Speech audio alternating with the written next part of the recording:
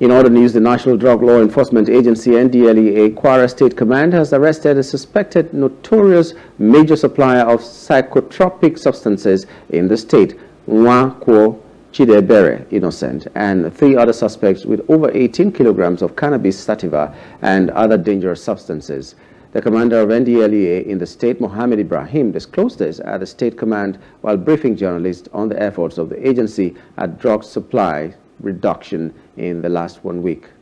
Within the past 1 week, we intercepted 4 kg of cannabis sativa, which is India hemp, meth, and methamphetamine from one particular person. We arrested another Abubakar Tijani, age 33, with cannabis sativa weighing 14 kilograms.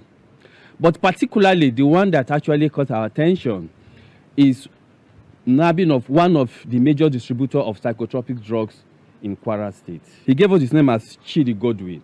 But it interests you that this same particular person was arrested last year in January, and he gave us his name as Chidi Jonathan.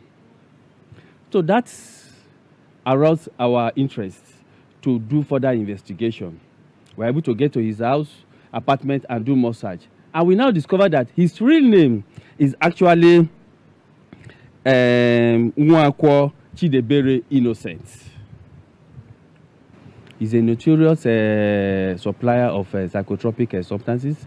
He sent his consignment from Lagos. We intercepted the vehicle, and he was cleared to come and collect his consignment.